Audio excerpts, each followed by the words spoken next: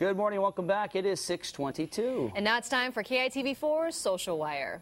And let's check in with our social media reporter, Yasmin Dar. Let's see what's buzzing on the web this morning. Yasmin?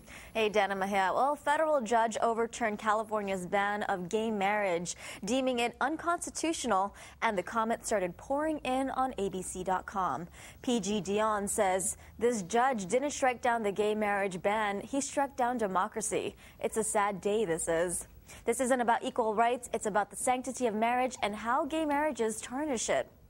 Tex Bork says, I support gay marriage and at the same time as a straight man wouldn't rescue myself of giving my ruling on matters of straight marriage, gay marriage or otherwise.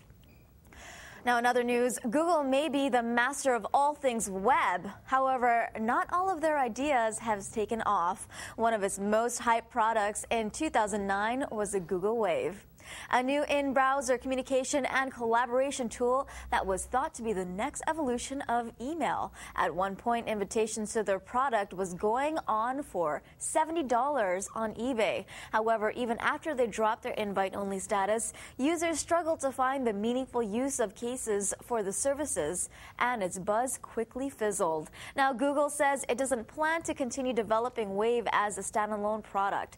If you want to join in on our conversation, of course, you can log on to our Facebook page. You can tweet us at KITV4 or log on to KITV.com. That's a look at what's buzzing on KITV4 Social Wire.